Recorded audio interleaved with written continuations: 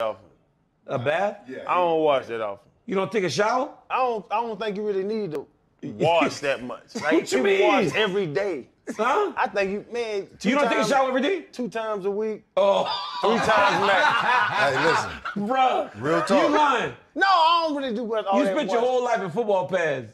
Yeah, and I was like, I can wrench. I call it wrench off. I wrench off. But all that washing and sitting down and putting soap on and You can stand up in the shower. But You all can the take a shower. Take a shower. I think taking a bath is kind of nasty. It's the funny thing is the hot spots. Only thing that stink. If you think about it, have you ever had your forearms stink? No, your underarms. Yeah, I know I'm stink. Your crotch, your booty. Yeah, stink. Your feet. Yeah.